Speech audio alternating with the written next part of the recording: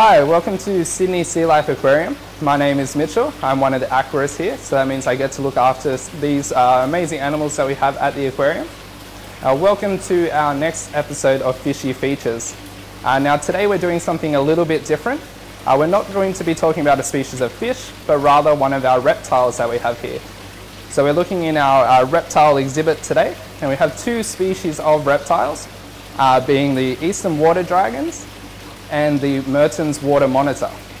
Now today we're going to look a bit more closely at the eastern water dragons. So eastern water dragons are found all around Sydney. You will find them usually around water, as their name implies. So usually around creeks and rivers. They really like to spend a lot of time in the water.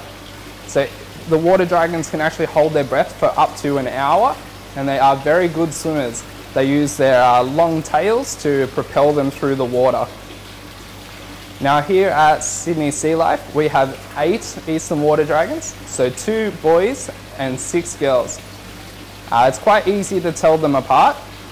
The boys are much bigger. They grow up to 1 meter in length. And they also have a red belly, which you might be able to see up close later with our boy Cletus.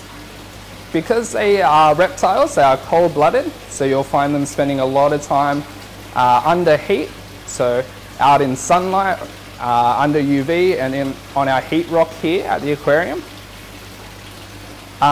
They do lounge around a lot throughout the day, so they're not overly active. They like to spend a lot of their time basking. This means that they also don't eat a lot of food because they don't need that energy to keep them warm. So we only feed our dragons every second day.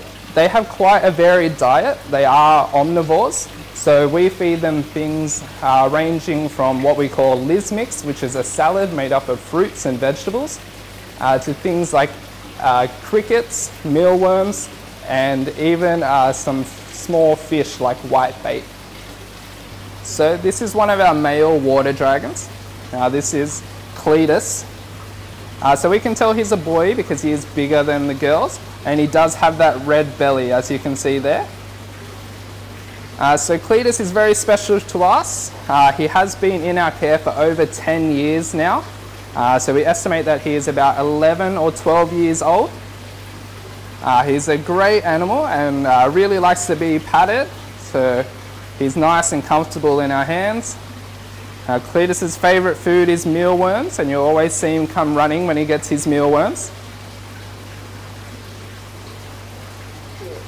So our eastern water dragons, they are very fast runners. They like to get right up on both legs and lift their belly off the ground, and they will run at very high speeds.